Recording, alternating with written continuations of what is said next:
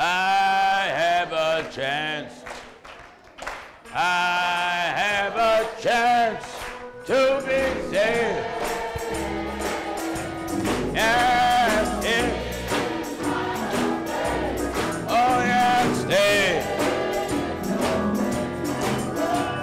I have a chance.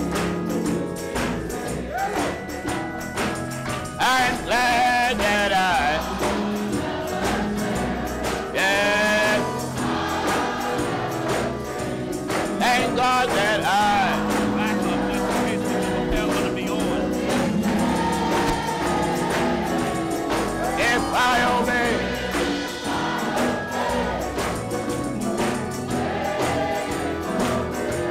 yes,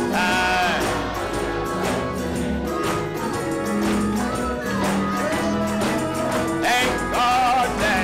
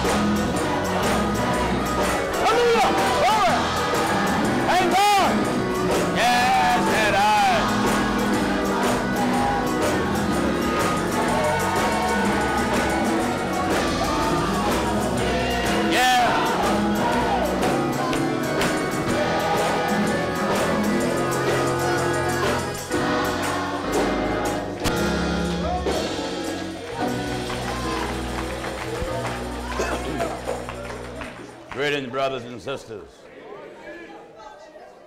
We bear witness there is no God but one.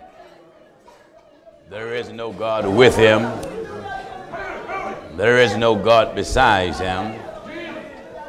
There is no God greater than him, and there is no God stronger than him. We thank the one true God for his divine wisdom and his perfect understanding of all things.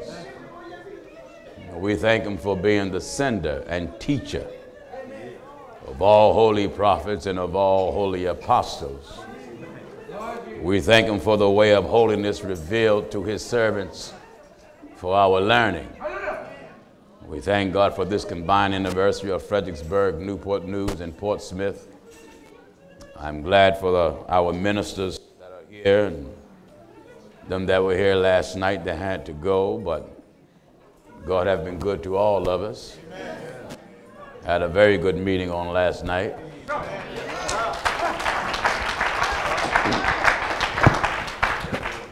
And I understand that earlier today there was a sister that came in and wanted to be baptized right away. She didn't want to wait. So that's why Brother James left out, and they took her to the Newport News Temple and baptized her right away. Last night, 16 was baptized in the name of Jesus Christ.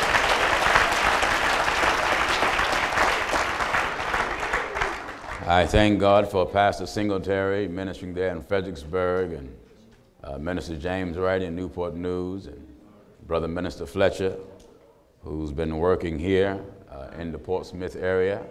To all of our ministers that are present, Minister Harris from Rocky Mount, and Minister Phil from South Carolina, Brother Minister Campbell, who's the new addition to the Fredericksburg, Virginia area, to all of our guests.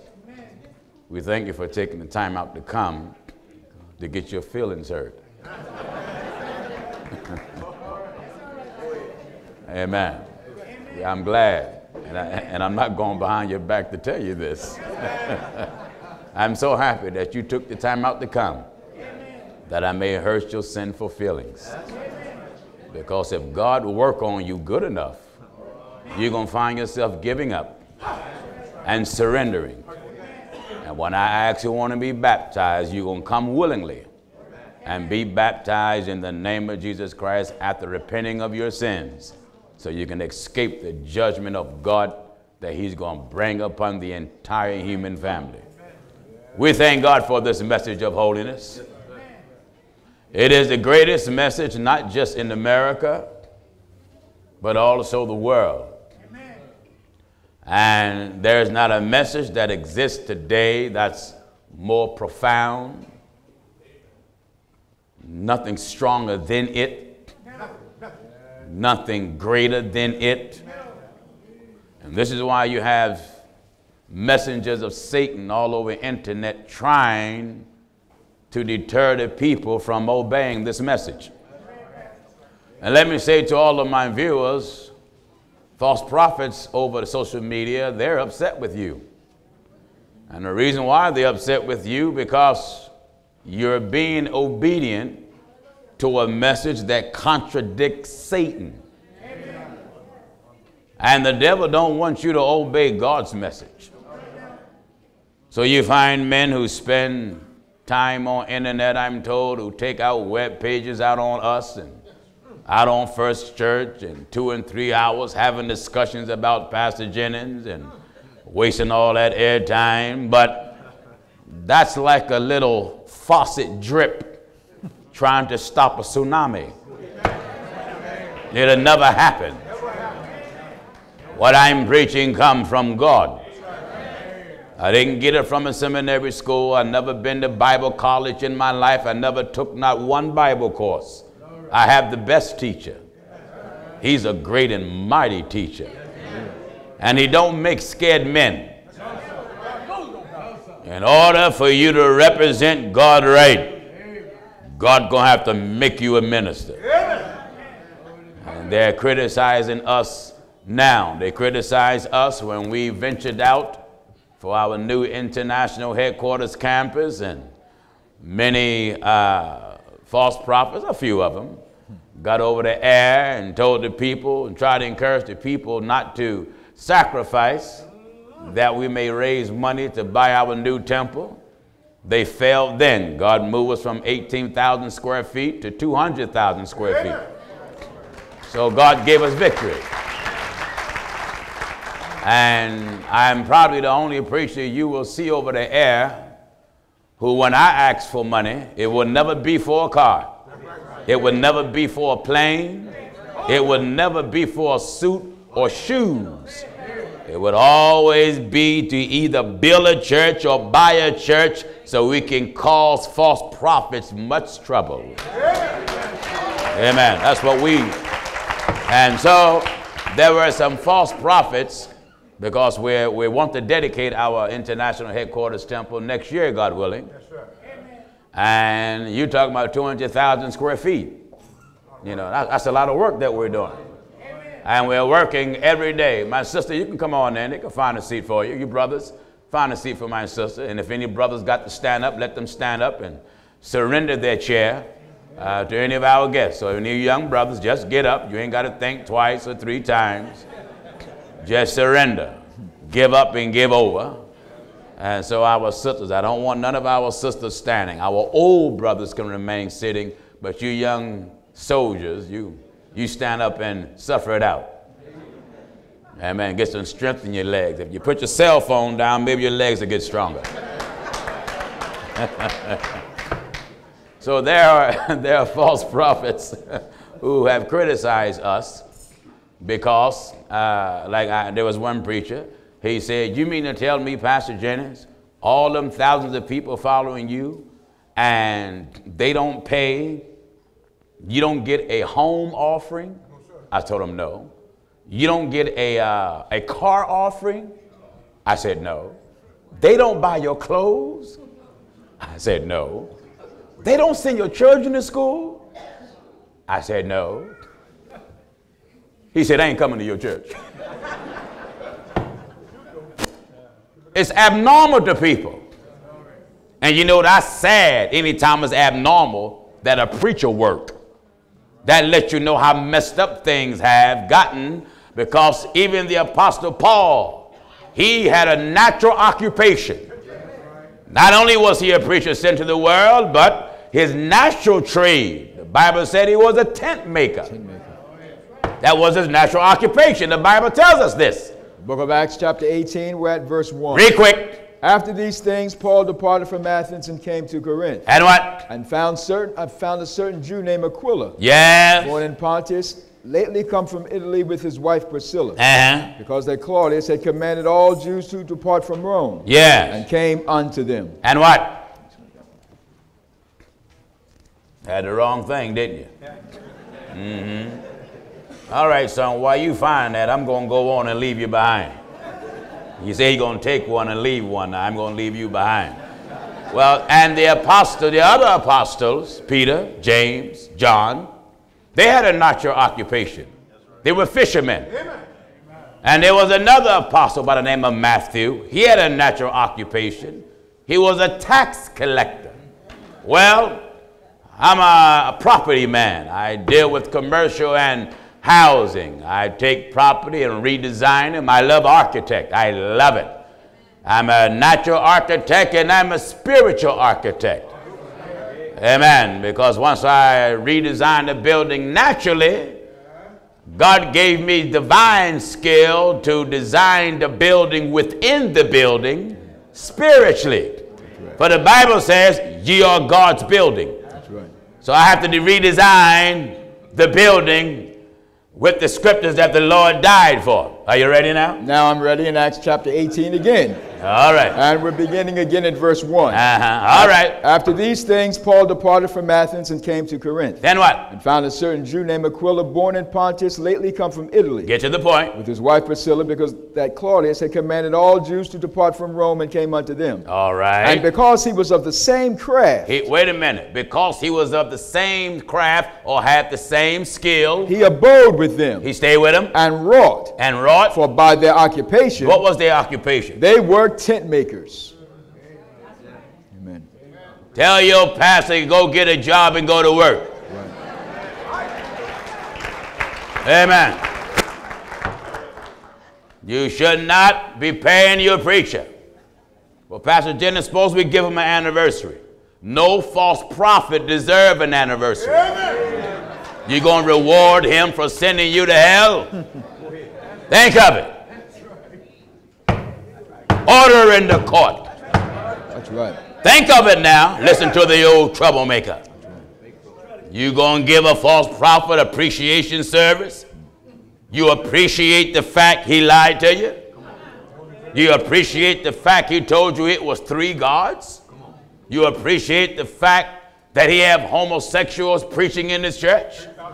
You appreciate the fact that he's divorced and got a second wife and he's still your bishop? You're going to appreciate the fact that God never called him and never sent him, and yet he claimed God did?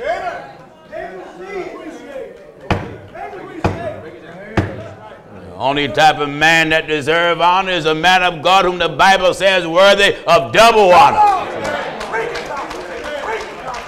Amen. So we labor for the souls of people.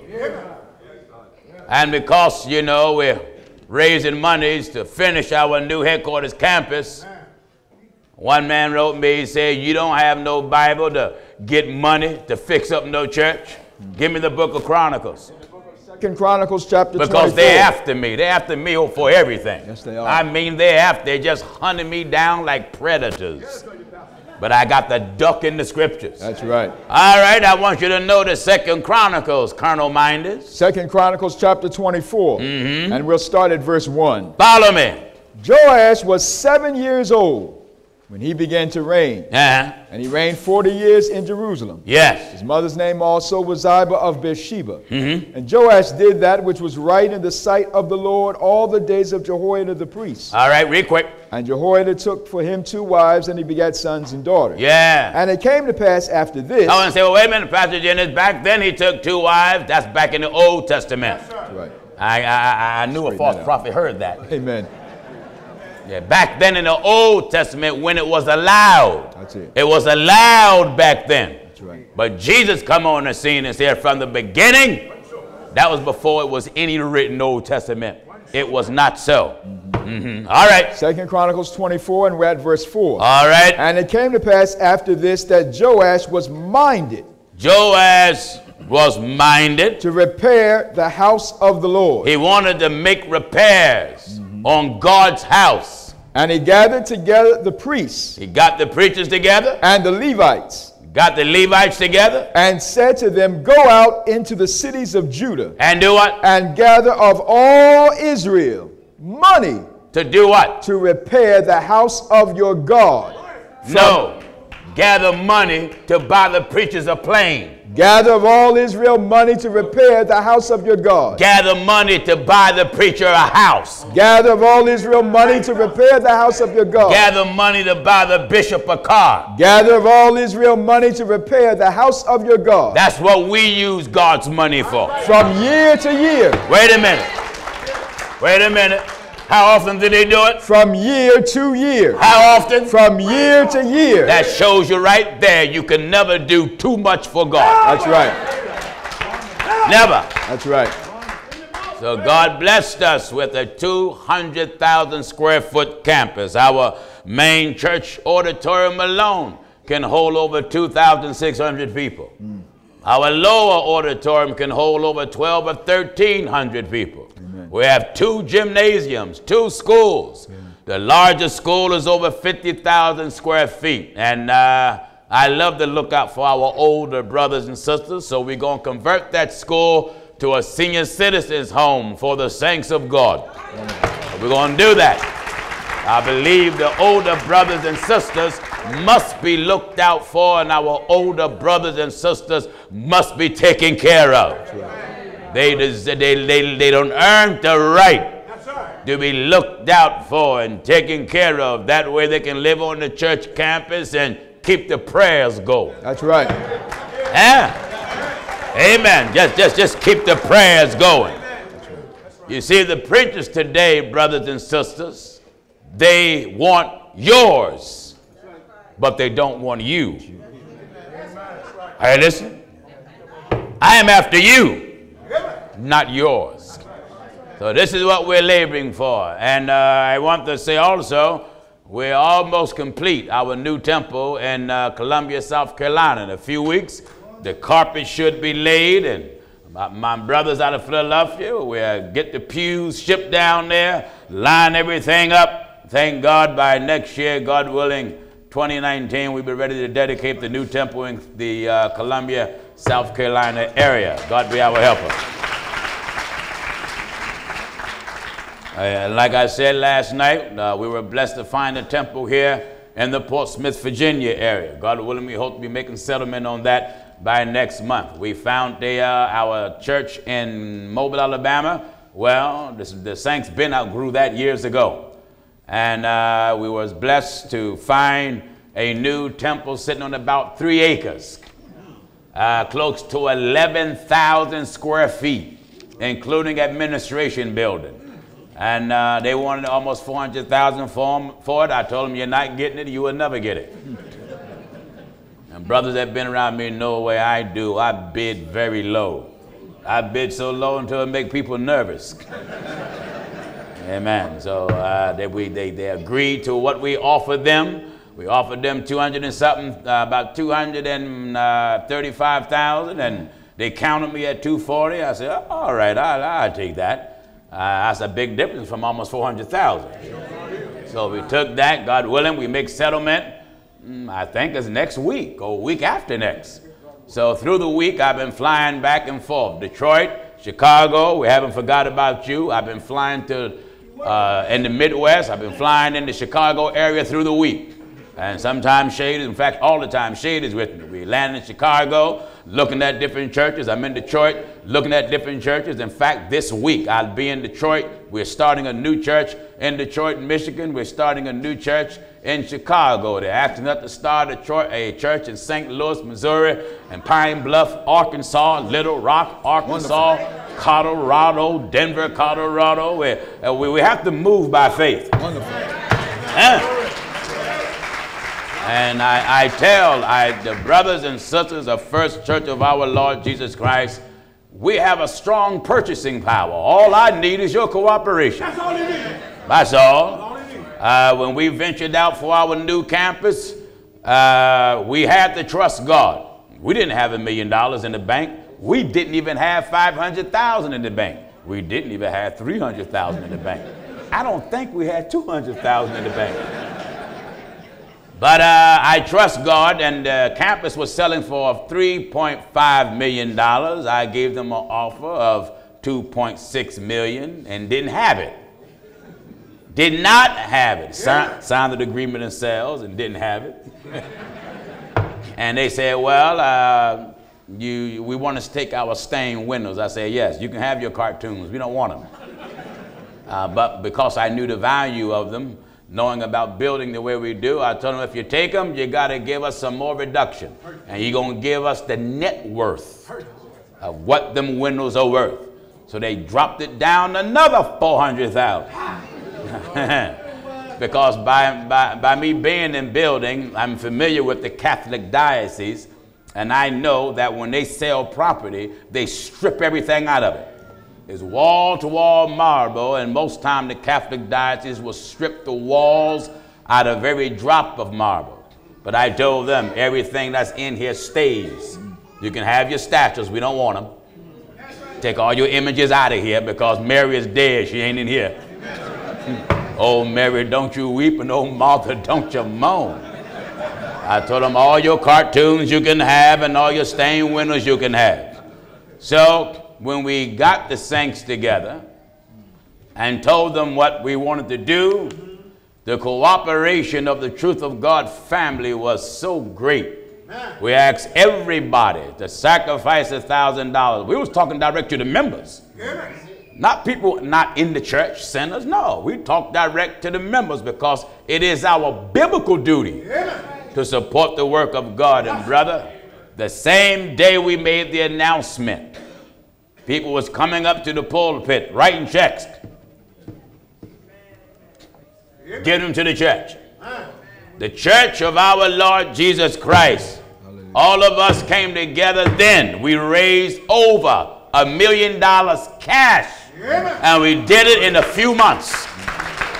Cash.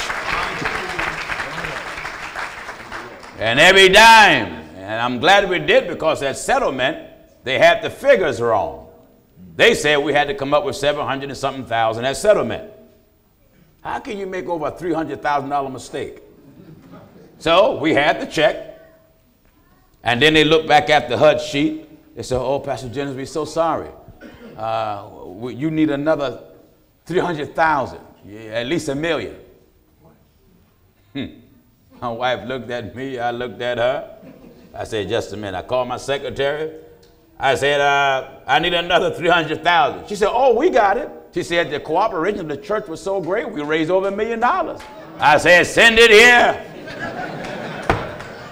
Send it here. And through the sacrifice of the church and the people, even viewers that watched the program. Amen. And one thing stands out to me. There was a woman preacher, and we preach against women preachers. This woman preacher wrote me and sent me a check and sent me a letter. She said, even though I know you preach against women preachers, I disagree with you. She said, but even I want you to have that campus. Here's a check. So, the truth of God, every dime go to the work of God. Our telecast alone is over. We spend over $500,000 a year just on telecast alone. And brother, we see the results of it all around the world. So when I travel in different places, like in Detroit, I went to Detroit a few months ago and baptized 100 in 2 days. And the people in Detroit in the meeting said, tell us what you want us to do. They said, if you want a church here, we'll work with you, Pastor Jennings. We want a church here, and we know you can't do everything. You tell us what you want us to do. You found the church, we'll work with you to buy it. People are eager because they got a leader who don't steal money. That's right. They don't have no thief. That's almost like a miracle. Amen. I never stole from the church since I've been black. And I've been black last time I checked all my life. Someone said, well, you're not tempted at all? No. You know why? I'm too scared of him. Bible says, what do a profit a man to gain the whole world and lose his soul? There's a lot that we can do if we come together and do it as one. And he gathered together. Do you hear the Bible talking? Still in 2 Chronicles 24 and verse 5. Says what? And he gathered together the priests. He gathered together the priests. And the Levites. All the Levites. And said to them. Go out unto the cities of Judah. And do what? And gather of all Israel money to repair the house of your God from year to year. And see that ye hasten the matter. Hurry up. That lets you know God don't like slowfulness. That's right. Bible says, see that you hasten the matter. Howbeit the Levites hastened it not. Do you hear that? The Levites didn't get in a hurry. That's right. What? And the king called for Jehoiada the chief, and said unto them, why hast thou not required of the Levites to bring in out of Judah and out of Jerusalem the collection according to the commandment of Moses, the servant of the Lord? Do you hear that? Amen. Moses was the servant of the Lord. He was leading God's people. That's right.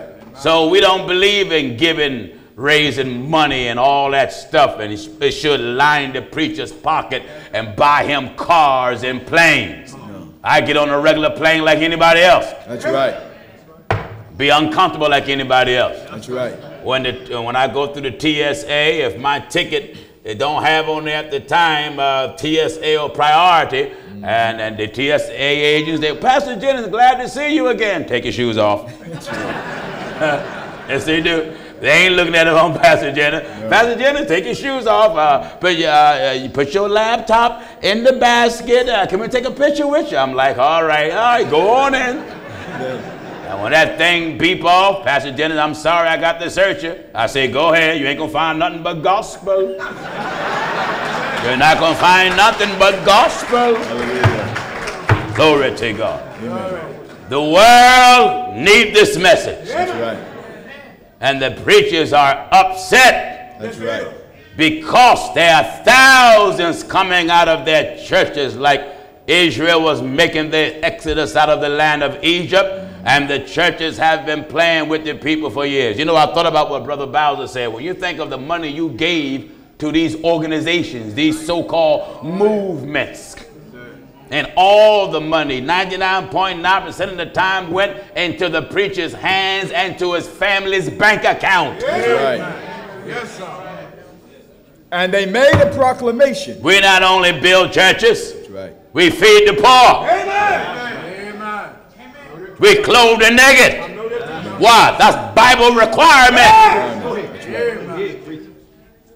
We got over 50 churches in South India, over 100 churches in East India. There are poor saints there. Very poor. So many times we bought land and bought tons of grain and had it shipped so they can plant and grow rice, grow food, and make distribution to every family. Food, grain, vegetables and fruits, meats, buy livestock. Why? Feeding them. Hard-earned money from the sacrifice of the saints. It ain't just telecast. Amen. Our job is to do all of it. Or we don't get credit for none of it. Are you getting me? So this is what we do with God's money. We believe in building the work of God. We want to start businesses for the church. Amen. That way those who don't have employment can have employment. Amen. Well, we want to do all this for God's people. Amen. And you got to have a vision. Amen. If you don't have a vision, everything will perish. Now it came to pass. Listen at this. Now still in 2 Chronicles chapter 24 and at verse 11. It came to pass. That at what time the chest was brought unto the king's office. And. By the hand of the Levites. Yes. And when they saw that there was much money. When they saw there was much money. The king's scribe and the high priest's officer came and emptied the chest. And what? And took it and carried it to his place again. And. Thus they did day by day and gathered money in abundance. And the king and Jehoiada gave it to such as did the work of the service of the house of the Lord. No, give it to the work for the service of the bishop. Such as did the work of the service of the house of the Lord. They fixed the pastor's house with it. The house of the Lord. No, gave the pastor new windows. Such as did the work of the service of the new house. New tires for the bishop's car. Of the house of the Lord. Bought the bishop's wife a mink coat. Such as did the work of the service of the house of the Lord. No, bought him some new alligator shoes. Such as did the work of the service of the house of the Lord. And do you see why preachers hate Pastor Jennings? That's right. My God, by the time we done stripping him buck naked, he got to go to McDonald's and go to work. Amen. Amen. Are you getting me? That's right. McDonald's. Amen. That's right. Go to work, false prophet. Go to work. And go to hell after you go to work. Amen. Because if you're not going to stand on God's word, you're in the lost cause. That's right. All right, let's go to work in the book of pain. Yes. This is the book of pain program. Oh, yeah. Open your Bible anywhere, Williams, and give me something good, because all of it's good. All of it's good. All right, son, let's have it. Now in the book of Isaiah chapter 30, and we're at verse 9. Follow me. That this is a rebellious people. Do you hear? Amen. They start off hurting you. That's right. But before I go further, I want to greet our new viewers in the state of Wisconsin. We have a telecast there out of Green Bay, Wisconsin, and what is that other area? Is it major? Milwaukee, Wisconsin. I want to greet all of you there as well. Also, you that's in Mississippi, Jackson, Mississippi. I look to be in your area next year. God be our helper. We want to just drop it from the air, and we'll come there in person and shoot you from the ground. Amen. You that are in California, God willing, we'll be in Sacramento, California next month. We baptized already over 128 souls in the name of Jesus Christ. And think of it. All them that was baptized, we don't have a telecast in California. All of them that was baptized saw us over social media. My God, they've been reaching out from all parts of California. And Minister Santana, he's so faithful. My God, he go all up and down the state, baptizing people by the number. So, and also you that is in Connecticut, God willing, we'll be over in your area next year as well. To my viewers on the Fiji Islands over there near Japan and China, give us time. We'll be sending a team over to you to baptize you next year in few. In the name of Jesus Christ. And you that's in the Philippines that have written us, we'll be sending for the first time our fact-finding team. I organize a fact-finding team, which is about 4 ministers, because people and church organizations want to be a part of the Truth of God family, and I just can't be everywhere. Folks want me to be everywhere, but it's impossible. The only one that can be everywhere is God. That's right. And I'm glad for the ministers who come aboard the Truth of God train who really want to work sincerely. Not trying to make a name for themselves, because in this truth you won't have no name but the name of Jesus Christ on you. So we sent our fact-finding team for the first time to 2 locations in Africa. Now, about 3 weeks ago, they was in Mozambique and Malawi, and they done an excellent job. I believe in Malawi, they baptized 44. And Mozambique, they baptized 49. 93 altogether was baptized on that trip. Wonderful. That's a blessing, isn't it? Yeah. Amen. So there are church organizations throughout the continent of Africa, throughout Australia, throughout New Zealand. So next year, our fact-finding team, I'll be sending you to the Philippine Islands, because there are so many church organizations pulling on me. Please, would you please accept us? So we got to designate a place in the Philippine Islands, and then have all the preachers and organizations come to one designated place, and that way they can meet with all the bishops, all the elders, all the deacons and whatnot, and answer all the questions that need to be answered. And then they're my forerunners. Yeah. They're my forerunners. That way, hopefully, there's less I have to do when I get there. But we send them out to investigate and see all these things. So, and then we get there, and they're come along and lay the groundwork. And they'll come on and lay all the wiring and and then we'll come there and level everything down with Bible. All right, Williams, let's have it. That in Isaiah chapter 30 and verse 9, that this is a rebellious people. Well, I'm pretty sure God had America in mind when he said that. Amen. This is a rebellious people. Hard-haired, stubborn, stiff-necked, rebellious. Fighting against God and fighting against the words of God. That's right. What else are they? Lying children. Liars. Lying. Liars, I said. Lying children. Why? Children that will not hear the law of the Lord. Do you hear this? Amen. They don't want God's law. Amen. And some say, Pastor Jennings, you don't have no love. It's like a child who's been spoiled by their parents. Because that child's so used to having its way. Yeah. And the parents let it run all across the chairs and the chairs with the shoes on, and go in the refrigerator and don't wash his hands and talk back. Yeah. And when they talk back, the parents say that's cute. But when that child go to grandma and grandpa's house, the child is unhappy. That's right. Because discipline is the call of the day. That's right. All mama got to do, I remember, I was in a barber shop, and there was an old man there. Obviously, he was the grandfather of the young boy. The young boy was in the chair, kept acting up and whatnot. And the grandpapa kept telling me, if you don't stop now, I'm going to snatch you off that chair and work you over. And he was a big fella, only 11 years old, looked like he was in high school. He hit back at his grandfather. The grandfather said, boy, listen, I'm going to get a hold of you. And he just kept talking back to grandpa. And in some cases, grandma have more influence than grandpa. Yeah. Brother, grandpa said, all right, when he's done cutting your hair, I'm going to tell your grandmother on you. The boy froze and dropped to his knees and just said, please don't do it. I mean, he pleaded with him. He said, no need to play. I mean, he pleaded, and then he said, I give you $1, Grandpa. He knew that Grandma was going to lay it to him. So many people feel as though that I am too strict. And some of the people who feel as though I am too strict, strangely enough, came up in strict teaching. But what have happened?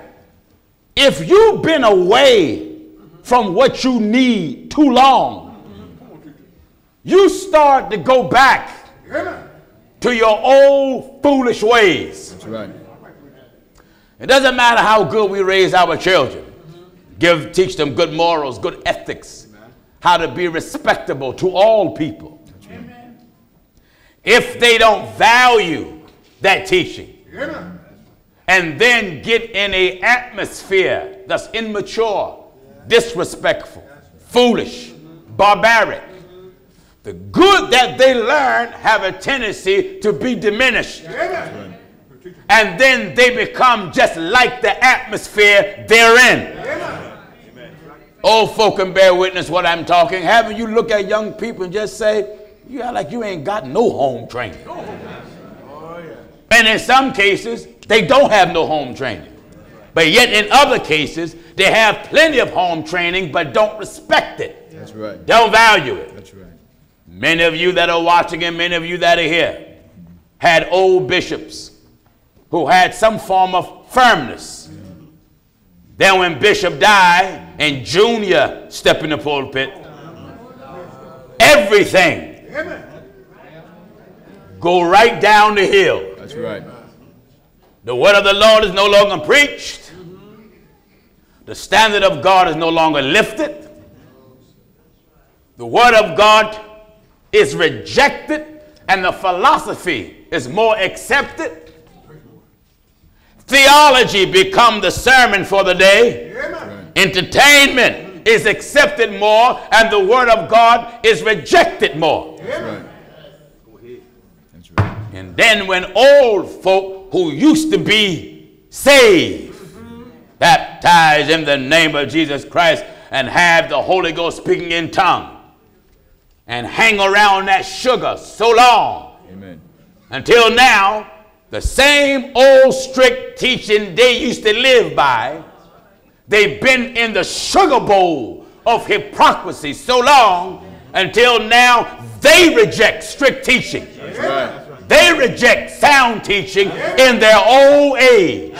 Be not deceived. I had an old woman tell me one day after service, she shook my hand, Pastor Jennings, now I know you're telling the truth, but I ain't wearing my dress long like an old woman. And she was holding my hand, old enough to be my grandma, shaking my hand. She said, I ain't wearing no long dress like an old woman. I just looked at her.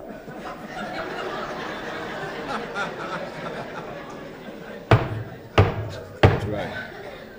Holiness years ago, people felt good to say, I'm holy. Am I right, I say? That's right. It was respected even by the enemies of God. They fought it, but they saw that holy woman just by her look, and that holy man by his look and conduct, and it gave them a sense, if I may use the word, pride. They used to call the churches years ago holy, sanctified churches. Didn't they do it? That's right. Holy, sanctified churches. So the more philosophy and theology have crept in church, That's right. and the more the preachers allow their children to dictate what go on in church, it went from church to having what is called children's church. Have you ever heard of that? There are churches that's so caught up in this worldly foolishness, they have what is called children's church. What on earth is children's church? Amen. Children's church is Sesame Street. It's the electric company. That's right. It's a romper room. It's Mr. Rogers' playground. Yeah. Amen. Jesus said, upon this rock, I'll build my church. Yeah. Now, there is no such thing, and I want you viewers to get this, and you that are here. If the Lord have one church, and if you see the church you're in is changing right before your eyes for the worse, until it has become unrecognizable as church, and it is more recognizable as a bar. Yeah. That's right. That's right. It looked just like a bar. That's right. It looked just like a dance hall. Yeah. It looked just like a club. It looked just like a party. You know why? Because it is a club. Amen. It is a party. Amen. Why would you allow yourself, who claim you're saved for 10, 20, 30, 40 years, lose out with God, harried for the Holy Ghost 20 years? And then because your love for some organization that you see is going to hell, you sit right there and complain and yet keep patronizing it and lost. That's right. That's right. These so-called apostolic organizations are doing like the mafia. The mafia is set up by families. Yeah. Is that right? That's right. The Fletcher family, Campbell family, Singletary family.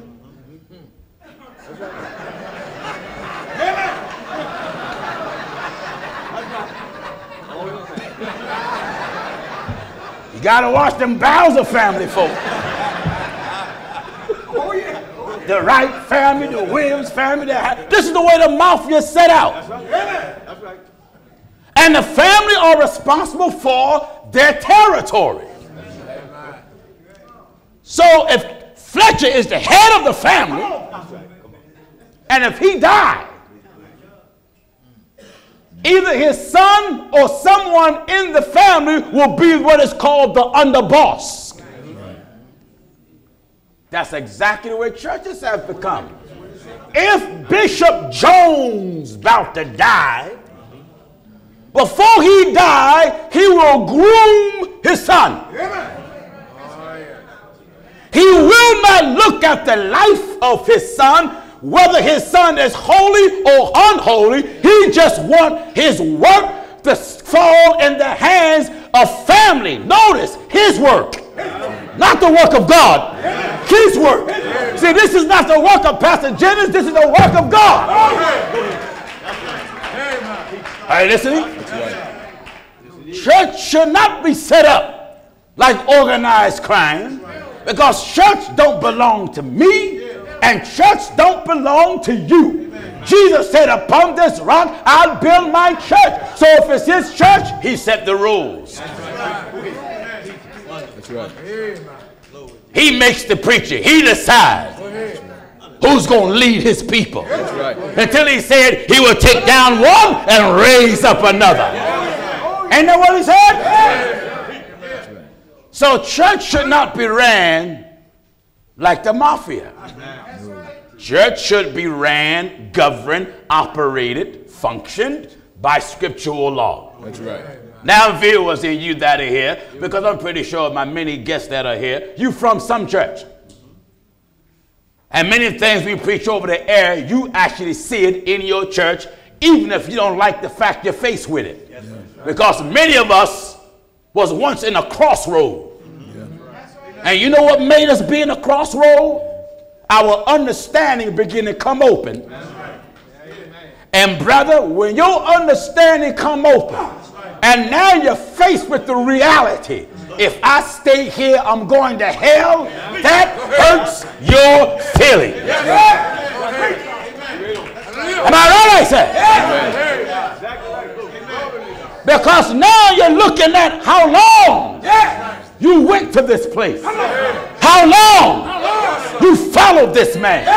The years of commitment that you gave. But you cannot look at the amount of money you gave and the position you hold, you can never look at that more than you look at your soul. Once I look at my soul, I may love you, but I love my soul more than I love you. Hallelujah. Glory to God. I love my soul enough to go in the office and tell Bishop, Bishop,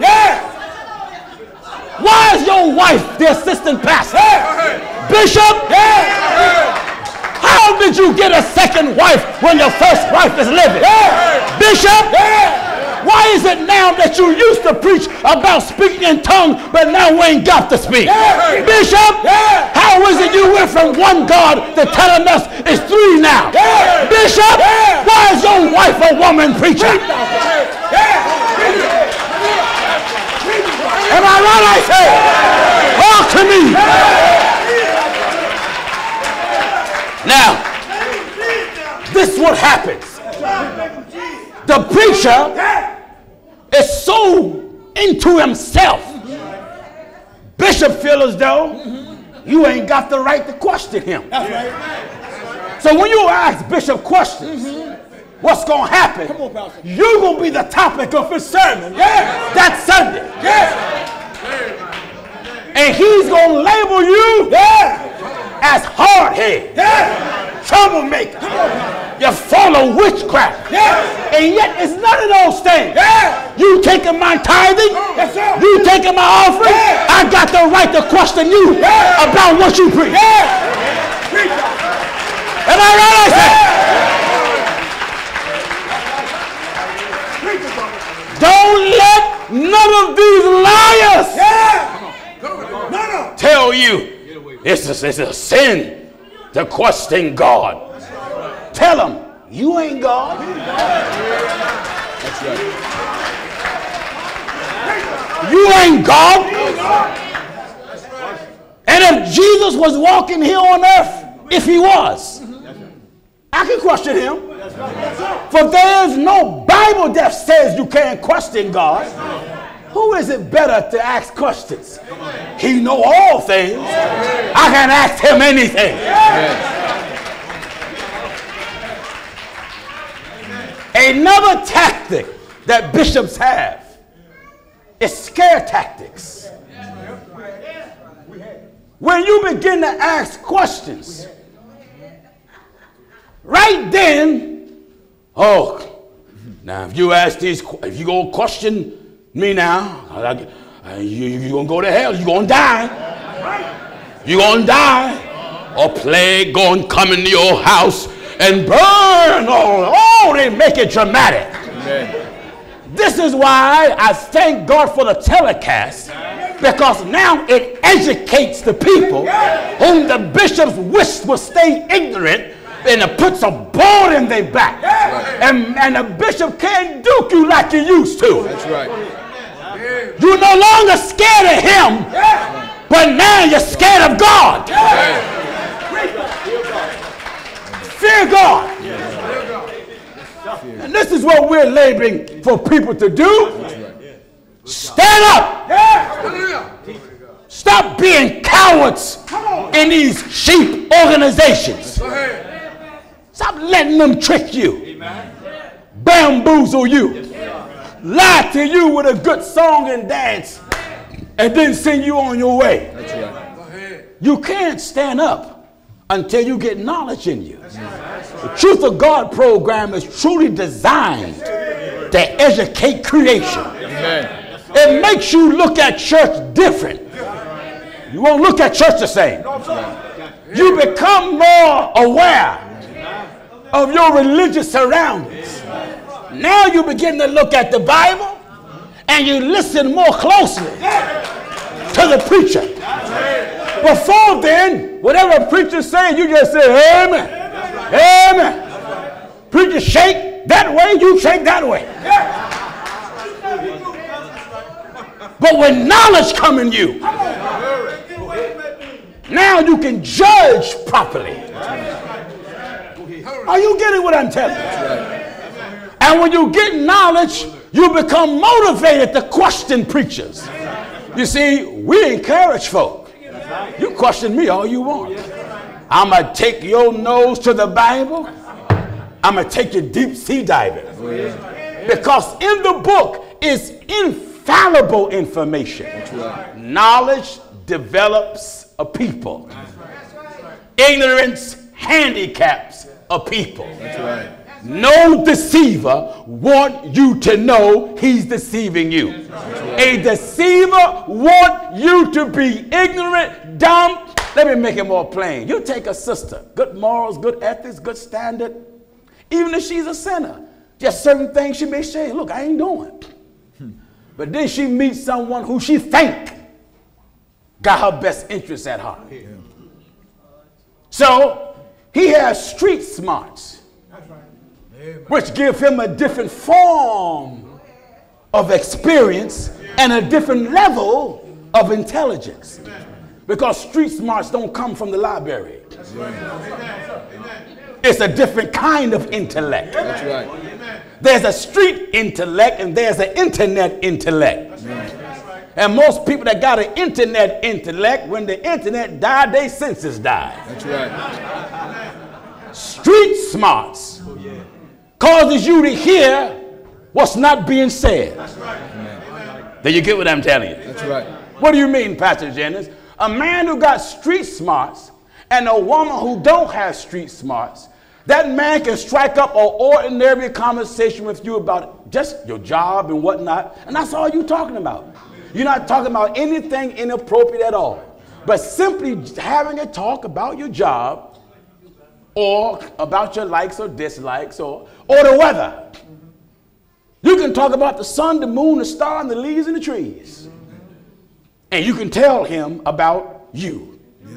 Where you're vulnerable, where you're strong, where you're weak, your wants, your experience, and your inexperience. Because his street intellect know what to look for, know what words is more aggressive than others, know what words is more passionate than others. That's right. You understand? That's right. He know what to look for, how to look for. It's like a piano player. If you're an experienced piano player, depending upon the song, there's certain chords you will hit more aggressively, and then there's certain chords you will hit in a more mellow tone. Yeah. If you never heard a soloist sing a song and you got a good ear, you know her next key. If you got a good ear. If you don't have experience, the one that have experience know the next key. Yeah. That's exactly where these preachers are. Amen. They are experienced devils. Yes. And they've been hypocriting for years, so they have become masters. The scripture term, the way it describes the devil, that old serpent. Old serpent. Now, if the serpent is a deceiver, and the Bible says old serpent, that means he's a master in tricking, conning, manipulating, deceiving. So he can tell the congregation anything. And this is why congregations go to church and carry a Bible, but never follow a preacher in the Bible. That's right. Have you noticed the difference? Most people go to church and they carry a Bible, but they ain't following no one in the Bible. No. Because the man's message is not even coming from the Bible. It's coming off the computer. That's right. If it ain't coming from the computer, it's coming from a sermon he got written in a stack of paper. Yeah. If you get knowledge, that's why I tell the people, when you watch the telecast, it ain't only to entertain you. Get your Bible, get your pen and paper, and follow me. That's right. When you hear Williams read and hear us break down and explain, you're getting understanding. You're getting food for your belly. That's right. Meats for the belly and belly for the meats. Yeah. The more knowledge you get, the closer you can walk with God. Yeah. Then the better you can serve God. The less you know, the less you can do. Amen. So when you get more knowledge in a false church, I know from experience. My former pastor was my uncle, my great uncle. And some of you can bear witness because some of you, your father probably is the bishop. Some of you sisters, your husband may be the pastor. Or your brother get ready to start a false church. And you want to help him because he's your brother. See, that's what I mean by not being family. See, if your brother's a false prophet, you don't help him start a church because he's your brother. No, sir. No, sir. You don't help someone because they're your friend and they say, you know what, I think I'm going to start a church. Hey, man, let's go ahead and do it. The buck and the preacher. Go out and just start a church like it's a game. This is going on across the board.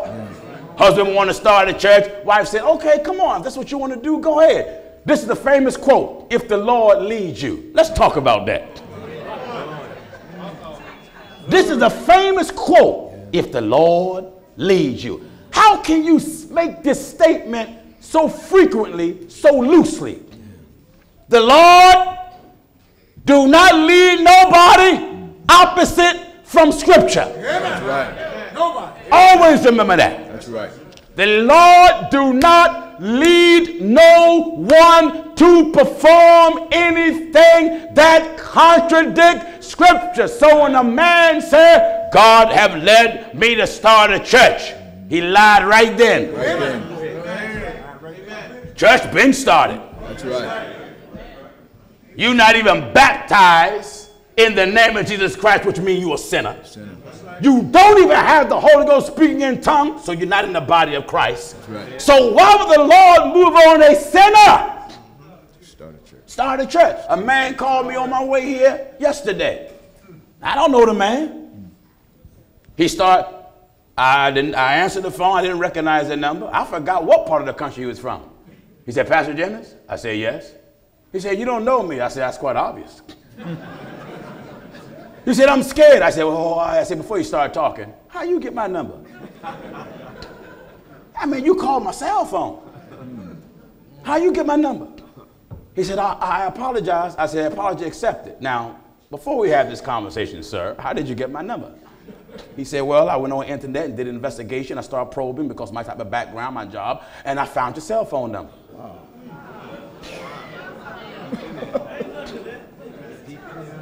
That's crazy. He said, I humbly and respectfully apologize. He said, but I had to call you because I'm scared. He said, I was a minister. I said, what kind? He said, the devil. He said, I'm being honest with you. He said, I lived a life smoking all the weed I want. Got married 5 times. He said, I use women just to marry. Glory. Good Lord Jesus. He said, one day I was searching internet on my phone and you came up and you preached hell. And he said, such terror came upon me that I never experienced. I forgot. He said he was somewhere. He said, but a ball of fire appeared to me right in my face. And he said, I've been terrified ever since. He said, I don't want to go to hell. He said, when I saw this ball of fire, I haven't touched weed since. He said, the fear of God like I never experienced. He said, I am not trying to minister no more. I want to be baptized in the name of Jesus Christ. He said, all I did was play church for years until I met you over the internet. People have played church. But the mistake, the sad mistake is you thought you got away with it. Nobody that plays with God gets away with it. Nobody. There are 2 ways that God stops you. One, in mercy. 2, in judgment. I'd rather for God to stop me in mercy.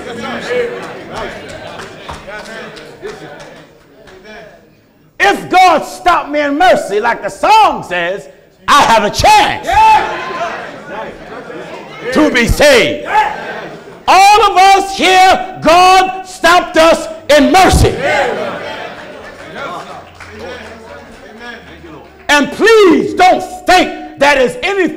so good about nobody, including yourself, that you just had to be saved. Salvation is a gift. It's an act of God's mercy. God don't look at you the way people look at each other. He don't look at what you own or your status, your position, your beauty, your money. God don't look at that. God look at your sincerity. Amen. See, a lot of folks says, Lord, I really want to be saved. And I don't want to go to hell. Please lead me the right way. And then God ended up leading them to this message. But what this message does, it challenges what you told God. You know why? If you really want to be saved, nobody is going to be saved without paying the price. And that's the thing that most folk is not prepared for. You plead with God, Lord, lead me to the straight path.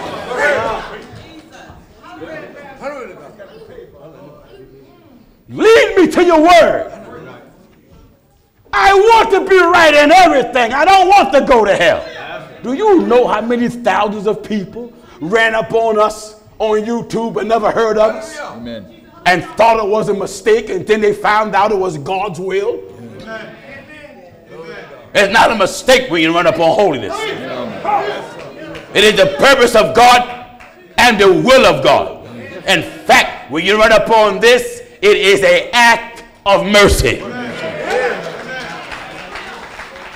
Now, everything you told God how you want to be saved, now knowledge comes that you never heard, opposite from what Bishop been telling you, that you got to give up everything. If any man will come after me. Listen, that Jesus talking. In St. Matthew chapter 16 and at verse 24. Follow me. Then said Jesus unto his disciples. What? If any man will. Give chapter and verse again. St. Matthew chapter 16 and we're at the 24th verse. Preachers don't teach this. No.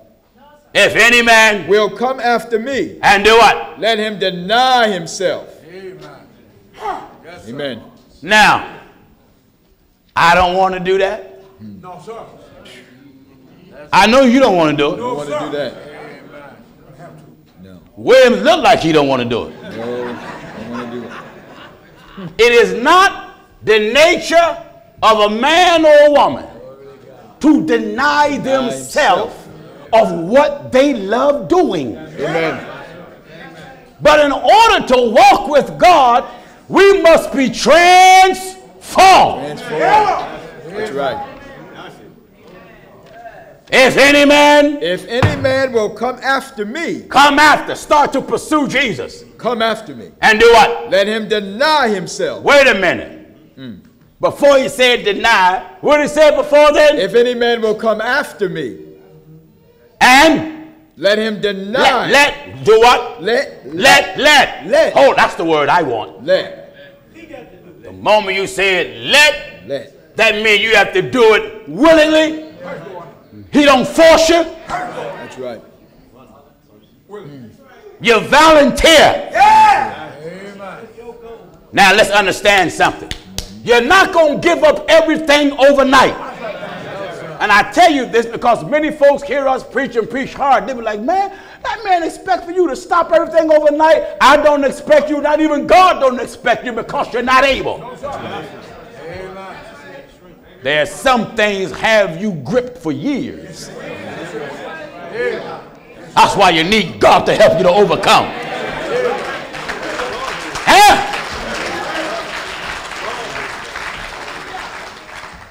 If you want Christ, Christ wants you. But you can't come to Christ and not change or not want to change. That's right. Give me the book of Chronicles. Second Chronicles. Chronicles chapter 7. Chapter 7, verse 14. I want you to pay attention. to the language of the scriptures. 2 Chronicles chapter 7 and at verse 14. Give chapter and verse again. 2 Chronicles chapter 7 and at verse 14. Follow me. Then we go back to Matthew. 2 Chronicles chapter 14. Chapter 7 and verse 14. I want you to pay close attention to the way the language of the scripture is written. Listen good. If my people.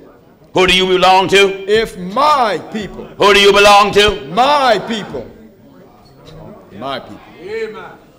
Young brothers and young sisters, you belong to God, and some of you ain't got sense enough to know it. Because you're giving the devil so much time, you are robbing yourself of such beautiful knowledge that you're not your own. You belong to God, and it's only the mercy of God that you still living, and you're acting like a fool. Right. Some of you here are still cigarette suckers, joint suckers, partiers. Still chase men, still chase women. Take your heroin. Smoke your joint for municipal purposes. Amen. Every Friday night you out there partying. And then Sunday, you're watching your brother on television. That's right. With a beer in your hand. Calling each other. Yo, what's up, dog? Hey, you watching Gino? Yeah, man, I'm watching Gino. Did you hear what he just said? Ooh, man. Hey, he's coming to town. You going to see him? I'm going to see my dog, man. I'm going to hang out with him. That's right. All right, I'll be your dog because I'm going to chew you up with scripture. Amen.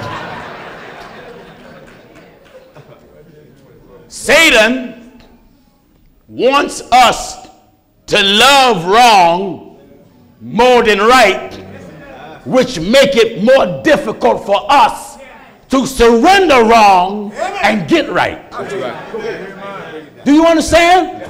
The more you love wrong, you become woven more tighter with sin. And you become committed, obligated. You feel a sense of obligation with the sinner. And then God will step in and break up your relationship with your sinner. That's right. You ain't our nature to hate sin. Because sin works in favor of our flesh. This is why we need a new nature. That's why God instituted being born again, which introduced a new nature. And when you have a new nature, you got to be taught the word of God, which formulates a new mind. If I have a new mind, it gives me new feelings I never had before, so it develops a new heart. That's right. My new heart gives me a new connection or relationship with God that I never had. Are you listening to what I'm telling you? Wonderful. 2 Chronicles. 2 Chronicles chapter 7 Chapter and verse 7. 14. Verse 14. If my people, which are called by my name, shall humble themselves. Hold it. Amen. Then what? And pray. Right there. How many of us here pray? Raise your hand. Everybody in here pray. Now, have you thought that there's something you must do before you say those prayers? No prayer. And I want everyone to listen good. You that are watching around the world, you get this. There is no prayer that's of any value without humility first. Amen. You have to be humble first. That's right. Pay close attention to what he just read. If my people which This is 2 Chronicles, chapter 7, the 7th chapter, and verse 14. And verse 14. If my people which are called by my name shall humble themselves. Then what's after humility? And pray. But what's first? Humble themselves. Then what? And pray. In other words, God don't want you to talk to him until you humble yourself. What do you mean? Before you talk to him, God wants you to agree to submit to him. Amen. Now, humility. We get on our knees But that don't mean we're humble. It has a humble appearance. I could be on my knees, but I'm self-righteous, arrogant, stubborn, high-minded within my heart. Now do you understand? Humility is bigger than falling on your knees. That's right. That's right. Wait a minute, Pastor Jennings, the Bible said every knee shall bow, every tongue shall confess. You think that means literally your legs? If it meant that, how can a person kneel who don't have no legs? True kneeling is the submission and the humility of the heart. Of the heart. That's right. If my people which are called by my name shall humble themselves. Now, so all of us in here, pray sometime.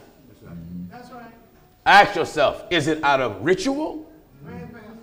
Is it habit? Or are you doing it because mom and pop taught you to do it? Humility must be first. Prayer after. That's right. Humility first, prayer after. Because when we start doing things just as a form of ritual, there's no significant meaning behind it with sincerity. That's right. We just do it just to do it a formality. Amen. But if I'm humble in my approach towards my Lord, if I'm humble, you know, you throw a gun in someone's face, it humbles them. That's right. What is it about the gun that humbles you? The power of it. Now look at God, maker of heaven and earth. He controls the breath in your nostril, the giver of food on your table. That's right. The supplier of all need and the sustainer of all worlds. There's nothing about him that we can afford to do without. That's right. That's right.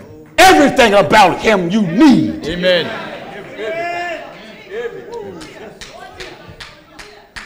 My young brothers in the hood with their pants hanging down, strolling out there in the street. You think you're good with your hands? Then God stroke you.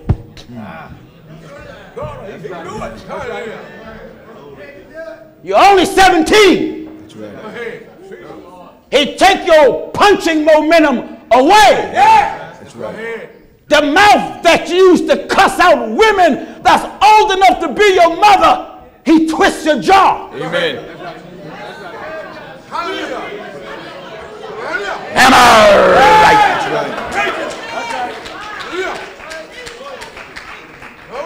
You are too arrogant and too disrespectful towards God. You young sisters who love to switch your goods. Lord.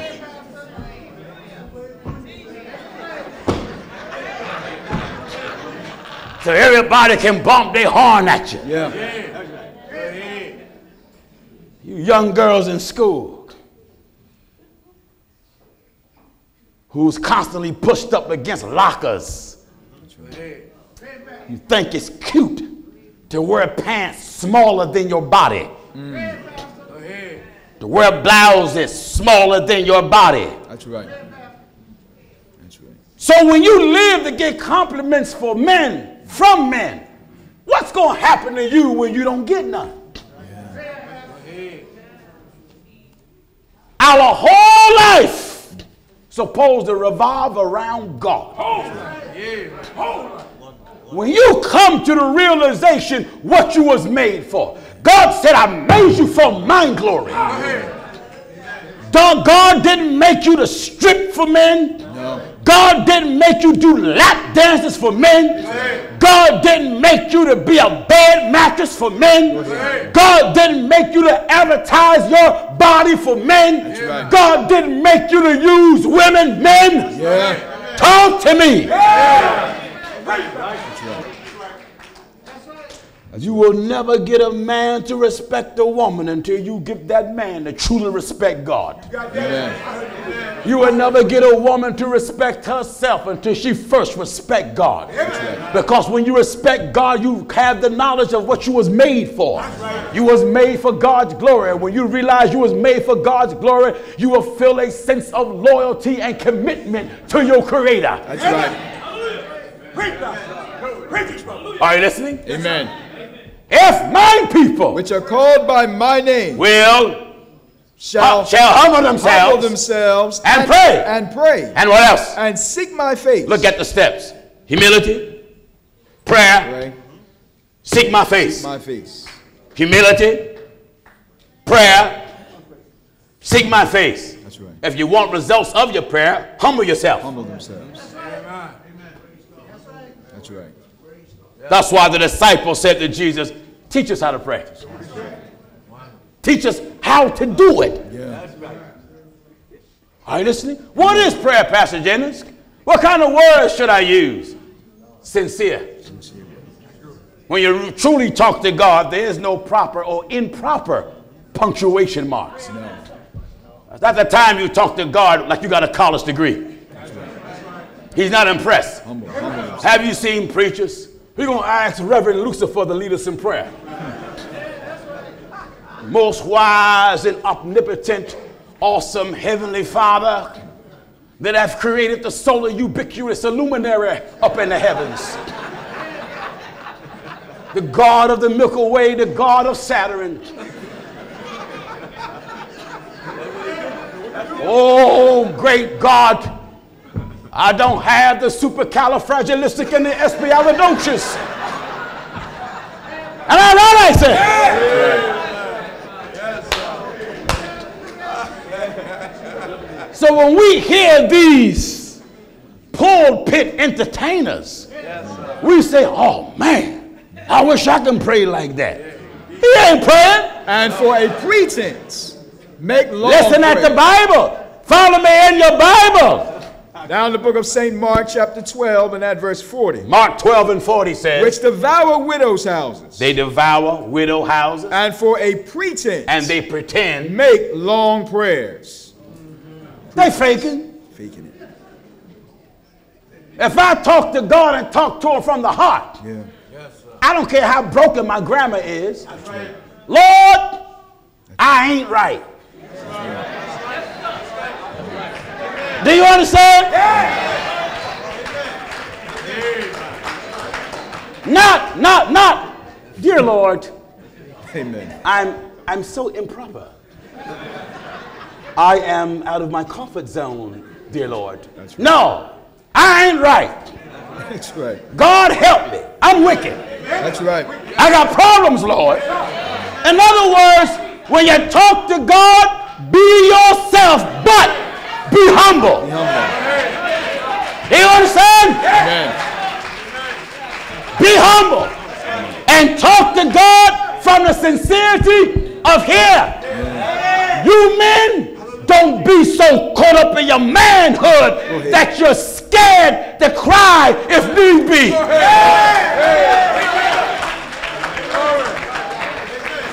Sometimes you're so full. Words don't come out. You get on your knees with the intent to talk to God. Nothing come out your mouth. Tears. Hallelujah. Stream down from your face. Your manhood have nothing to do with it. That's right. You gotta surrender your manhood. That's right.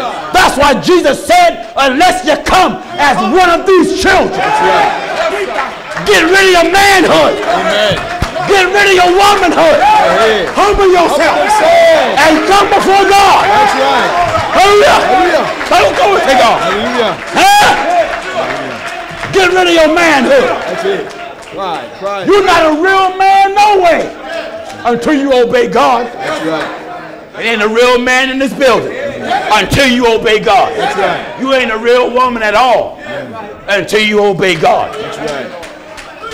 I cried unto the Lord. Well, Pastor Jennings, Go ahead. what do you say about beauty? What is your definition of beauty? Your skin? Your hair? Your shape? You want to know what's beautiful? When you're holy. That's right. That's right.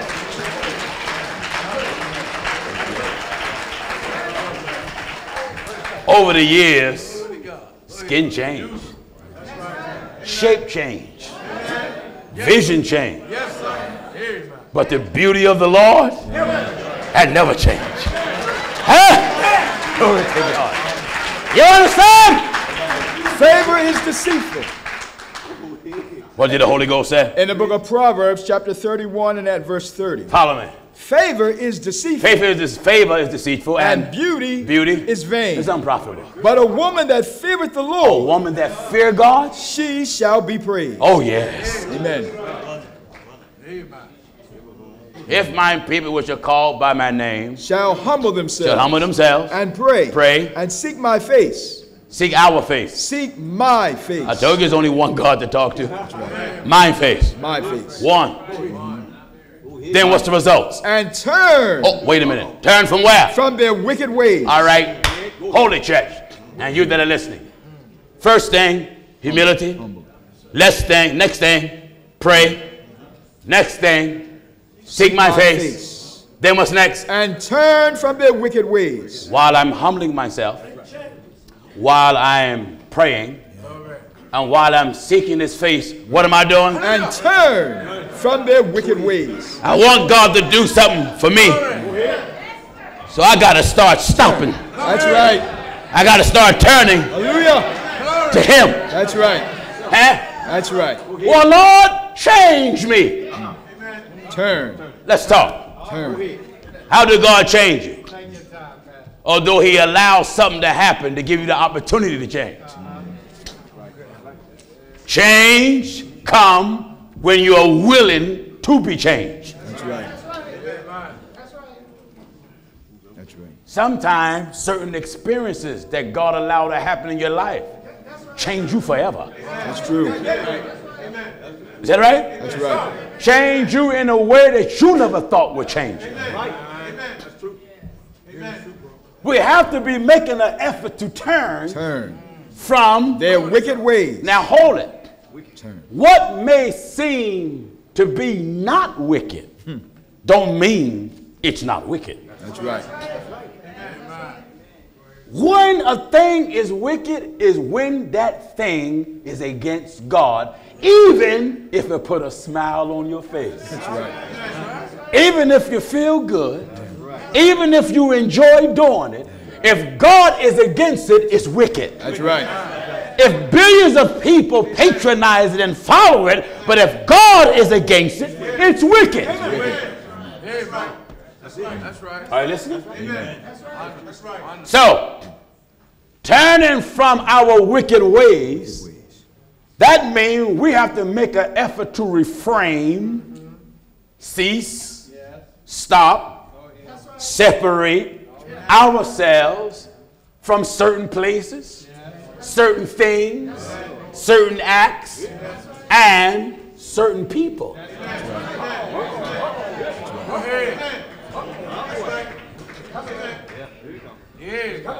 Are you listening?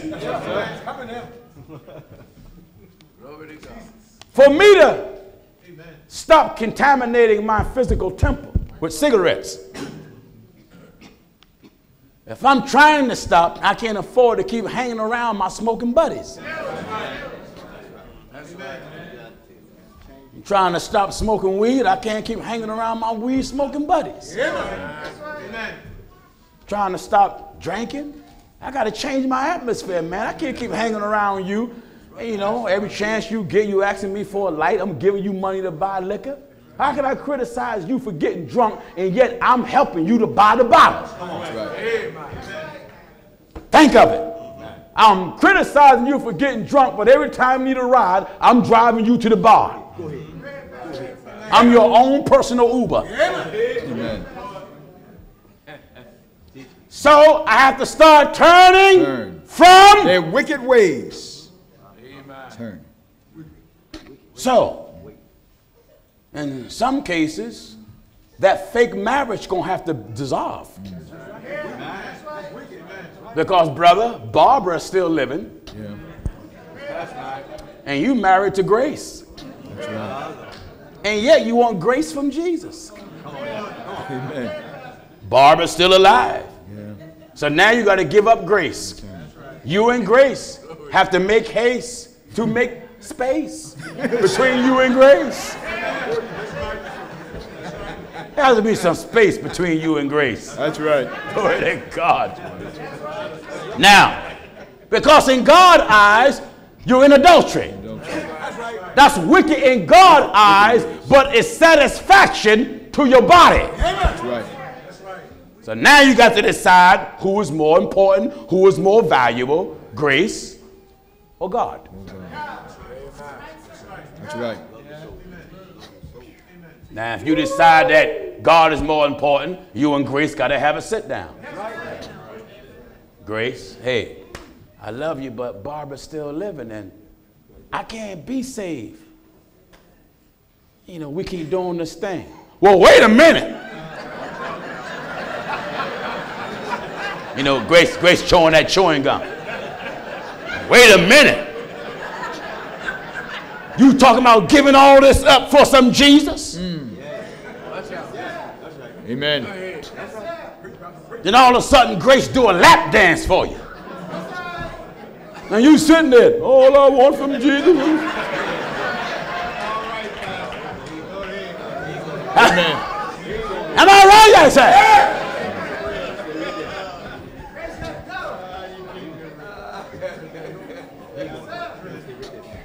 The Bible says, choose ye this day whom ye shall serve.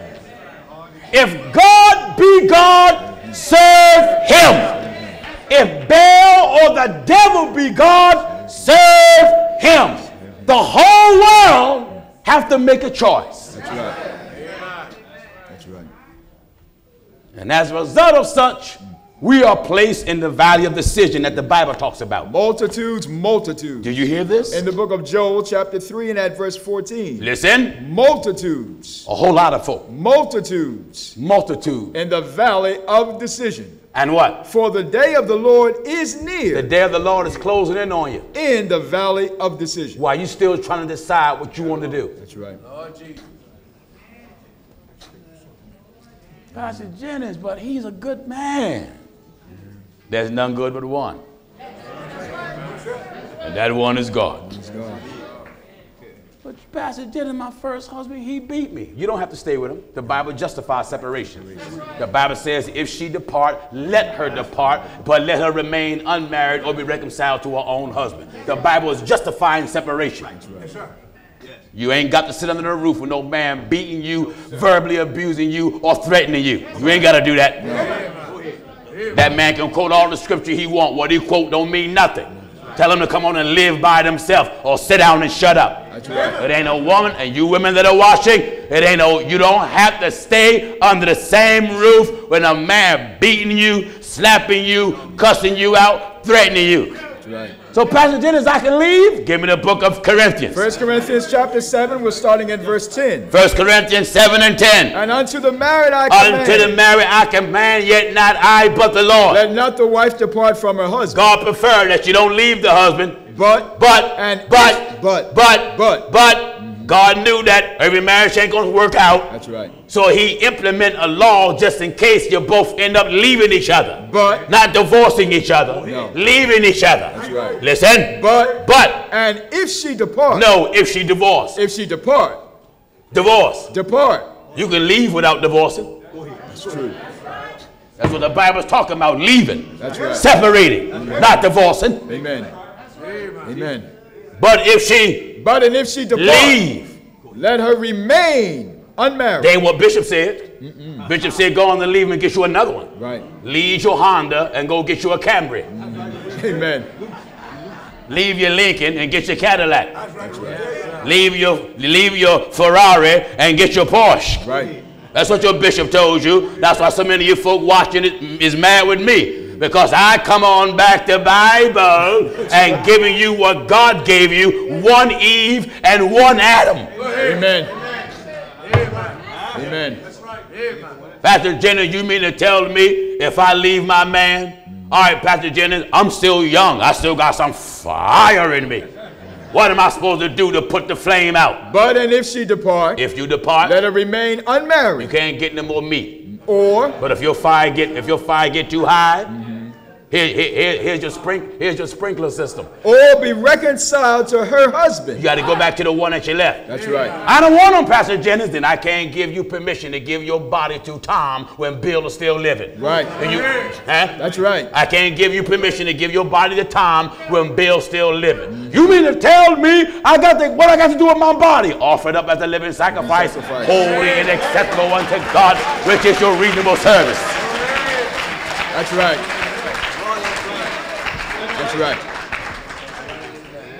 Amen. But what about when Jesus said he let you put away your wife?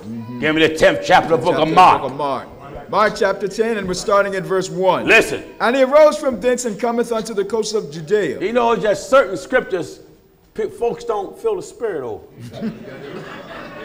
Certain ones. Nobody speak in tongues. Certain ones. You know, there's just certain scriptures folks don't feel the Spirit over. You know, other scriptures folks like, hey, glory, how my shate. We get one of these scriptures up.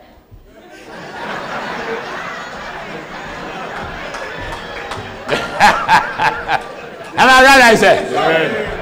All right, Williams, what did he say? And he arose from thence and cometh unto the coast of Judea. Yes. By the farther side of Jordan, and the people resort unto him again. Yes. And as he was wont, he taught them again. He taught them again. And the Pharisees came to him. And said what? And asked him, is it lawful for a man to put away his wife? Is it lawful for a man to get rid of his wife? Tempting him. Trying to try Jesus. Can you imagine that? How you going to try someone who know all things? That's right. You know you got to be a fool. That's right. All right. And he answered and said unto them, what? What did Moses command you? Folks love Moses. Folks love Moses more than they love Jesus. That's right. I can't even count the amount of letters folks talking about Moses. Don't you know one greater than Moses came on the scene? Oh, yeah. Huh? All right. And they said, Moses suffered to write a bill of divorce. Hey, Jesus. Moses let you write that divorce. And to put her away. And get rid of her. And Jesus answered and said unto them. Jesus answered and said to them. For the hardness of your heart. Wait a minute. Why did Moses let you do it? For the hardness of your heart. Why did Moses let you do it? For the hardness of your heart. Right then, that told you who divorce is for, what kind of people. That's right. God people don't have a hard heart. Heart. A hard-hearted person is a person that's caught up in the flesh and they don't want to follow the will of the Spirit. The hardness of the heart is a stubborn heart. That's right. Moses let you do it for what reason? For the hardness of your heart. It's because their heart wasn't right. He wrote you this precept. But what? But from the beginning of the creation, God made male and female. From the beginning of what? But from the beginning of the creation, God made them male and female. So what did God say? For this cause, for this reason, shall a man leave his father and mother. And cleave to what? And cleave to his wife. Hold it. All right, hold it right there. I want this to be good for you fellas that are leaving your father and mother, but you're cleaving to the wrong species. Go ahead. Amen.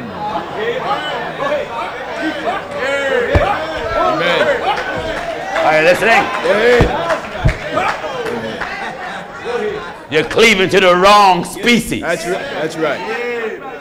God said that a man leave. For this cause shall a man leave. Shall a man. A man. A man. A man. Leave. Leave his father and mother. Father and mother. And cleave. To who? To his wife. To his man. His wife. His man. His wife. His man. His wife. His man. His wife. Somebody's wrong. That's right. Then there shouldn't be a rainbow flag on nobody's church. Amen. Am I right? Amen. Amen. Now, wonderful. Don't get upset with me and say I disagree with that. Give chapter and verse. Mark chapter 2. My name ain't Mark. Mark. So you can't say, Pastor Jennings, you were doing all right until you came to that. It was here before I was born. That's right. The reason why your flesh disagree with it, because it's good to you, but it's wicked to God. Yeah. And this is one of the things you got to turn from stop doing. That's right. That's right. Yes, sir. Anytime that woman is married and her first husband's still living, and she got rid of her and Mr. Brown divorced, and now she's married to Mr. Black, every time she uses Mr. Black's name, she lies. It's a lie. Because she's a Brown, brother. That's right. Long as Brown breathes, you're Brown. That's right. You may switch like you black, but you Brown. Amen. When you sign those checks, Mr. Black and Mrs. Black, that's truth and lie. Mr. Black, he's black, but Mrs. Black is not black. She's really Mrs. Brown. That's In right. God's eyes, you're Brown. You know why? Mr. Brown is still living. Huh? That superhero, Mr. Brown, right. still living. That's right. Go ahead, brother. Glory to God. Go ahead. Amen. Go ahead, man. Mr. Black can buy you a Mercedes. Mr. Black can buy you a mansion. Mr. Black can give you a joint account. And Mr. Brown can be no good. Yeah. But as long as Brown is living, you're bound to him. Bound. That's right. And long as you live with Mr. Black, you are living in adultery. That's it. And if you're Mr. Black's first wife, and Mr. Black never been married, that means Mr. Black is living in fornication. Right. Because Mrs. Brown, who's married to Mr. Black, her husband's living, so that makes her live in adultery. Adultery. So the whole relationship is unclean, That's right. dirty, wicked. You're living in sin, and every time she lay with you, she commit fornication. But every time you lay with her, because you've never been married before, you commit fornication, and she commit adultery. That's Two acts under one sheet. That's right. Go to one hell. That's right. For this cause. Amen. Let the people say. Let the church say. You may not feel good.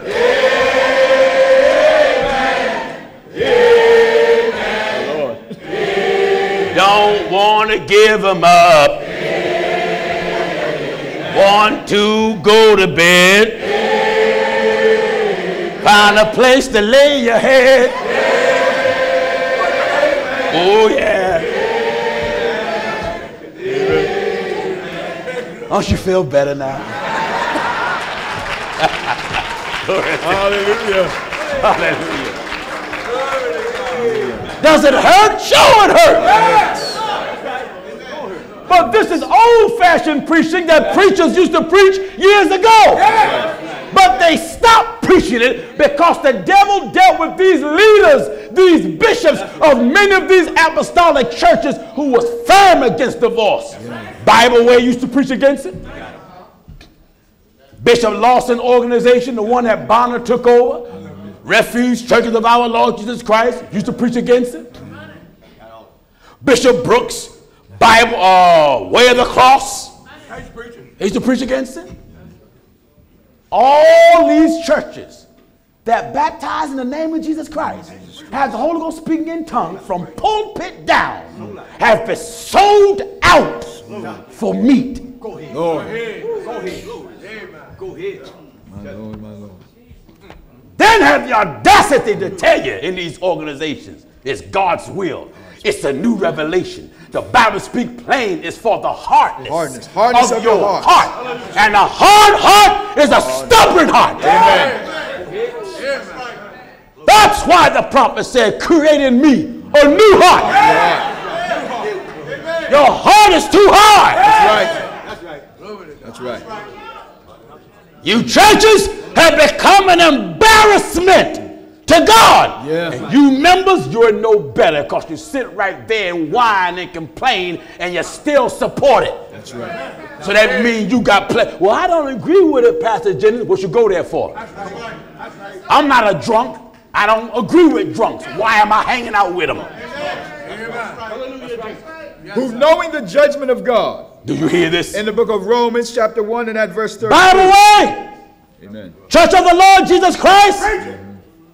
Wear the cross. You went by the cross. Yeah. What happened? What happened? Church of God in Christ. What happened? That's right. Church of Pillar Ground and Truth, what happened? Amen. Assemblies of God, what happened? That's right. They that are after the flesh do mind the things of the flesh. They that are after the spirit, the things of the spirit. God's church. We're after the spirit. That's what we're after. That's right. Spirit. That's something. A lot of you bishops was good, and you held a strict standard, but then you fell in love with some church member. Am I right? That's right. You saw her directing the choir, and too much stuff was moving.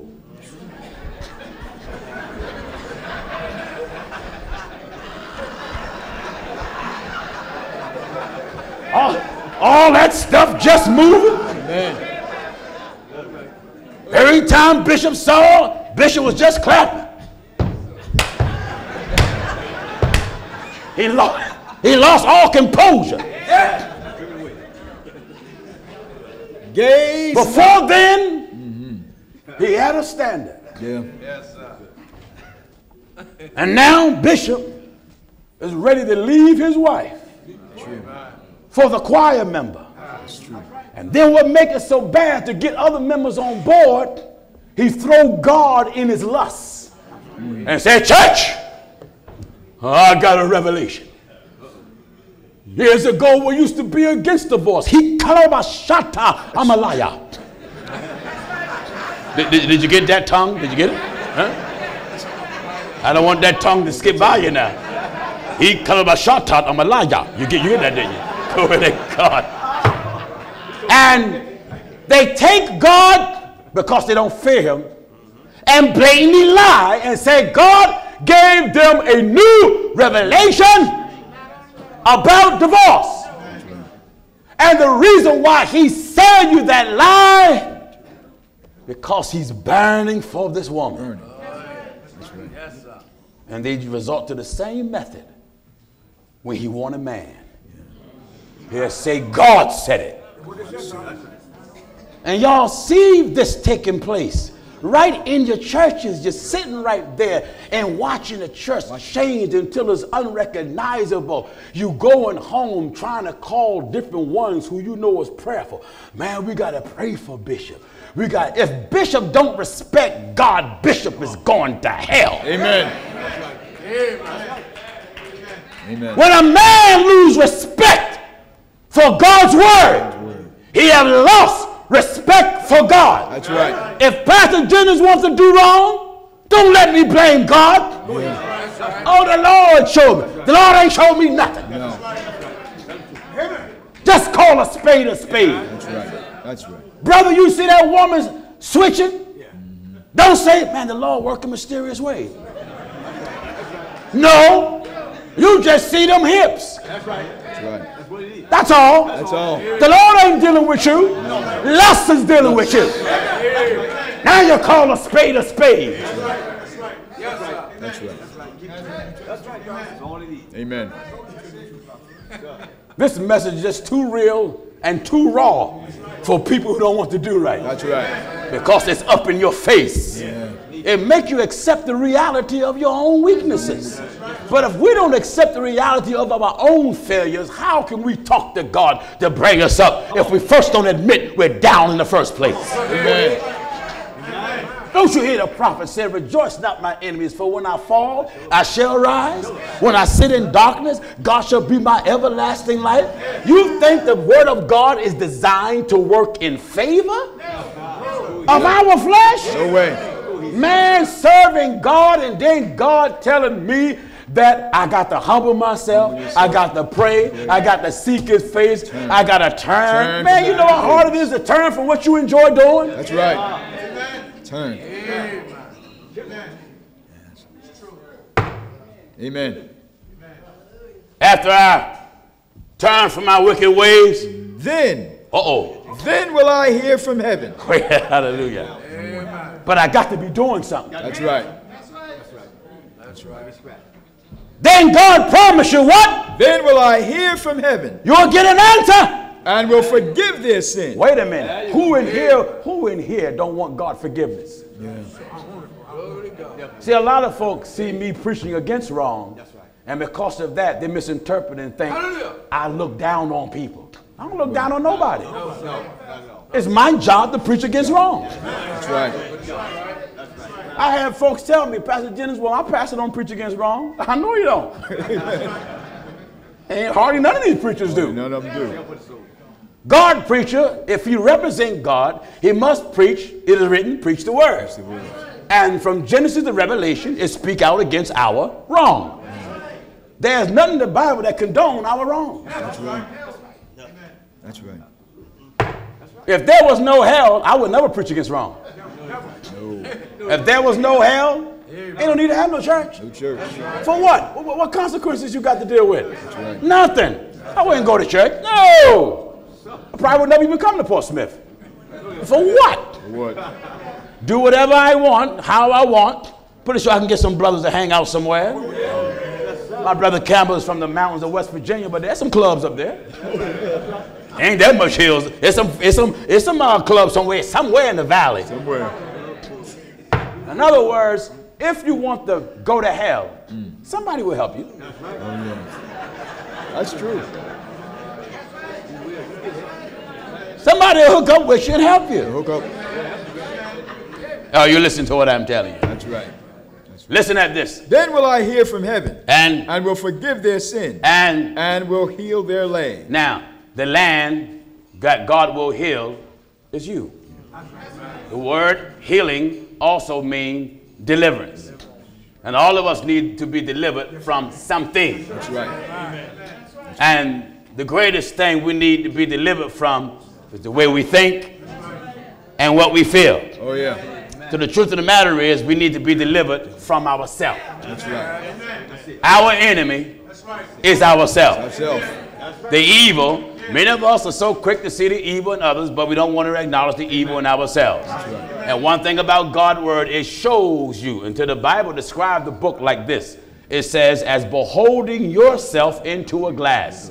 Now, when you look in the mirror, sometimes a person may think they're skinnier than what they are because how narrow the mirror is. And they say, oh, I lost weight. No, you didn't. Your mirror is just narrow. And there's some folks say, man, I gained weight. No, your mirror is just wider. Like some folk go to the carnival and the mirrors make them look all distorted. All kind of ways. Well, there's a distortion in our nature. And that distortion does not agree with the equal ways of God. We are distorted mentally, emotionally, spiritually, distorted and corrupt. Oh, yeah. And a lot of our corruption, not only did it come because we were sinners, we have received added corruption. Because when we came into the church, Satan corrupted us in the street, and he kept corrupting us when we got in church through teaching. That they may add sin. Uh-oh, you hear the book of Isaiah? In the book of Isaiah, chapter 30, and at verse 1. Says what? Woe to the rebellious children, saith the Lord. And? They take counsel, but not of me. Wait a minute. They take counsel. But not of me. But God don't have nothing to do with this kind of counsel. And that cover with a covering. They cover with the covering. But not of my spirit. But God is not in it. That they may add sin. They add sin to sin. You just keep piling up. You was out there drinking, partying, smoking, dancing. The same thing that so many of you are doing now. Some of you go to church on Sunday because it's Sunday. It's ritualistic to you. Right. Mama say, all right, let's go to church. Come on, Mom, I don't want to go to church. You live here, don't you? That's right. You going to church. All right, I'm going to church. Or you go to church because your boyfriend want to take you. Or you go to church because your girlfriend want to take you. Or you go to church because, hey, your buddy want to take you. But some really don't want to be in church. Some don't want to be in church because the same junk they doing, the church they go to do. They went to a party, out there, here we go, just out there jumping. And then they went to a church Sunday. Someone got in the pulpit. Here we go, stand on your feet, stand on your feet. Let's get the Jesus beat, get the Jesus beat. Yeah. That's right. And that's what church become? Now, this is the logic that a false prophet used. We got to resort to something to gain young people. Yeah. Have you heard them say that? Yeah. Look at the thousands of young men and women we have. That's right. We ain't resort to nothing but preaching the word. That's it. Because the Lord speaks plain. If I be lifted up from the earth, I will draw all men unto me. God hath proven to me that I do not have to go backward. Yeah. I do not have to resort to sinful methods to get one soul. We ain't going to slow down or back up from this hard gospel to keep a member. And we ain't going to back up to get a member. That's right. We're going to kill you to get you here. And we're going to kill you when you get here. That's right. Let's do a brief survey. Now, would you agree that some people were more hardcore sinners than others? Only you can judge yourself. How many, when they was out there, may consider themselves a straight up hardcore sinner? Raise your hand. Come on, just tell the truth now. A hardcore sinner. How many will consider themselves, you know, a reasonable sinner?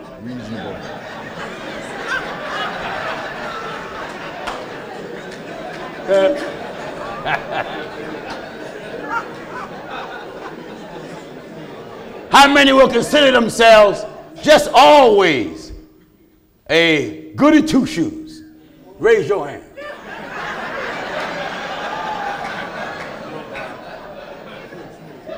See, Carter. Matt, put the camera on him, Matt. Stand up, Carter. Stand up. Now, I want all of you in South Carolina to know this brother right here, he raised his hand to the goody two-shoes.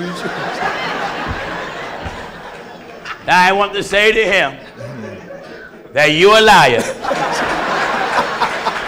And the truth is not in you. I ought to tell the church to stone you like Israel. Now, everybody all right? A real hardcore sinner, man or woman, know what it takes not only to get him or her out of sin, they know what it takes to keep him out. Amen. That's right. Amen. And this little sugar daddy, cheap, weak preaching will never do nothing for him or her. That's right. That's right. Because they constantly feel that sin tugging on them with such a force. That's right. That's right. That's right. Amen. A son that loves evil cannot afford to have a passive father. That's right. That's right. Who will never reprimand him. Right. Amen. You may talk to him, but sometimes talking stop. Yeah. My father talked to us, but he was the one that said, I ain't going to keep talking. When he reached, and he had the fastest belt in the West. When he took that belt off, I always would look at it because I know it's going up. And I had the sheer look of terror. A hardcore sinner or a so-called mediocre sinner. Right. Churches today, because there is no crying out against evil in churches. That's right. There is no crying out against Satan in churches. Right. They make sin appear to be fair seeming and acceptable. And by the time you're done hearing the preacher, you concluded, well, it ain't no sin to be a sinner. That's right. So therefore you become comfortable. Now, the more or the longer we are comfortable in sin, the more difficult it is to get out of it. Because the more comfortable we are in it, we don't see nothing wrong with it. So then it becomes a part of our life. And we start calling wrong right. Until God sent a preacher to shake you up out of that sleep. Wake up, wake up, wake up, wake up. Remember, you're a sinner. And there's consequences. Even if you're baptized in the name of Jesus Christ and do have the Holy Ghost speaking in tongues.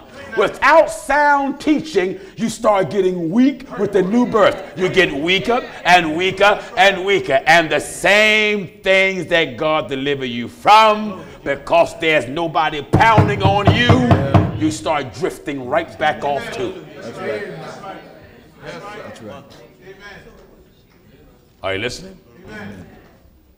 A hardcore sinner needs something to pound on him or her. Oh, yes. Oh, yeah. Are you listening? Amen. You have, when I came up in the hood, slap boxing and body boxing. Body boxing hurt more. You know, slap boxing, you know, they go out there and try to be pretty and whatnot. Body boxing, you ain't cute. No. We stood toe to toe and threw our hip into each other. That's right. Ribs, kidneys, stomach, jaw, everything from top to bottom. I mean, we put it in each other. We dished it out and we take it. That's right. We have a body boxing gospel. Oh, yes. Your pastors got this little slap you gospel with their finger. You better stomp it. Stomp it. The Lord don't like ugly. Stomp it. How in the world are you going to take that infidel serious? Yeah. Sin is a problem, is it not? Oh, yes. The only one that can help us overcome it is God. Amen.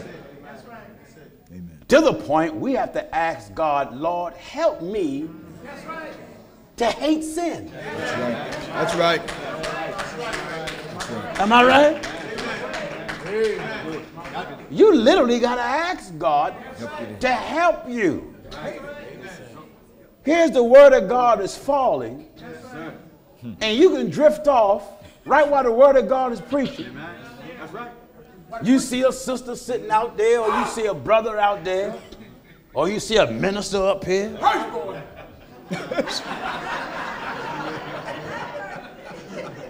A sister may see nothing but his necktie or bow tie. A brother may see nothing but her in a hat. She walk up to the offering plate, he just see a hat.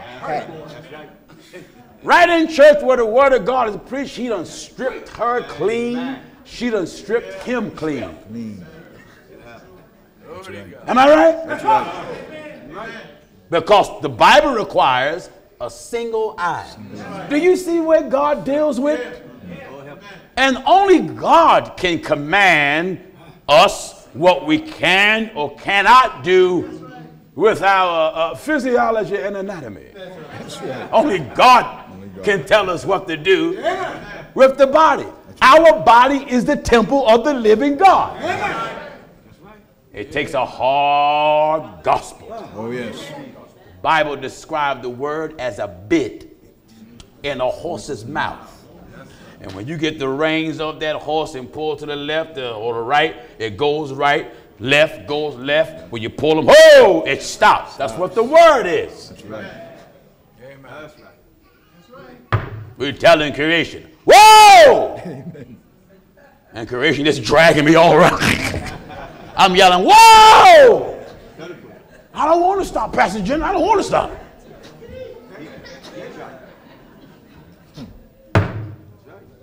Are you getting what I'm telling you? Amen. This is the most toughest message in the world today. That's right. That's right. And it shocks people to see so many people come into it. What it proves is plain and simple. Everybody don't want to be lost. And there are many people that just got tired of this junk that they know is not church. Amen. If the church can't save my soul, what in the world am I going for? Oh, yeah. If the message in that church is not qualified enough so I can meet God, what I'm going for? You don't go to church to see your family. You go to church so you can get right with God. So ask yourself, what you're in, is it good enough so you can meet the first resurrection? Well, I know my pastor preached the word. How you know? But you got the Bible up there. I don't mean nothing. Anybody can read from the word and yet not preach what they're reading from. I want to encourage you, brothers and sisters. Turn from your wicked ways. It's time to get on God's side. Repent of your sins. Who? Everybody. Be baptized in water in the name of Jesus Christ. If you're not baptized in the name of Jesus Christ, you're not saved. Who? You. Hey, if you're a preacher today, or think you are, you're not baptized in the name of Jesus Christ, you've never been saved. You're still a sinner, and you're still in your sins. Anybody want to be baptized the right way? In the name of the Lord Jesus, stand on your feet. Come on. Glory to God. Come on. You want to get it right? Stand on your feet. Wonderful. All of you that are standing. You see them brothers and sisters back there? Go where they are. All of you that are standing, go right where they are.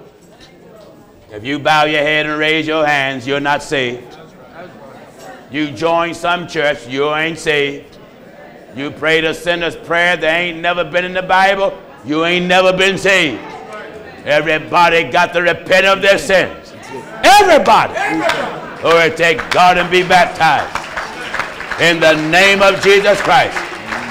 Then Peter said unto them, Repent. Portsmouth, time for you to get on God's side. Pastor Jennings, I'm saved. Saved from what? You ain't baptized in the name of Jesus Christ, you're still a sinner. If you bow your head and raise your hands, you're a sinner. Join the church, sinner. Got sprinkled by a priest, you're a little damp sinner. Damn. Pray the sinner's prayer, such a prayer don't exist. You've been bamboozled, lied to, still a sinner. Still a sinner. Everything under the sun must repent.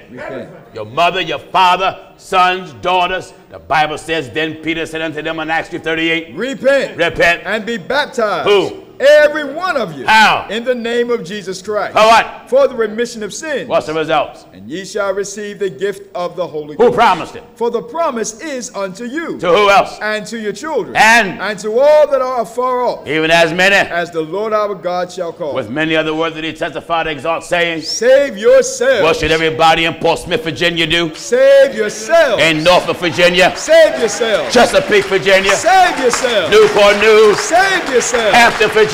Save yourselves. Everybody. Save yourselves. Hallelujah. We thank God for the souls gathering. This has to be the message for the last days. Amen. My God, they keep getting results like this everywhere around the world. Everywhere. With a hard message like this, how you can baptize more in one day than most preachers have in their entire lifetime they've been faking in the pulpit. That's true. Get yourself right. Come out of your churches.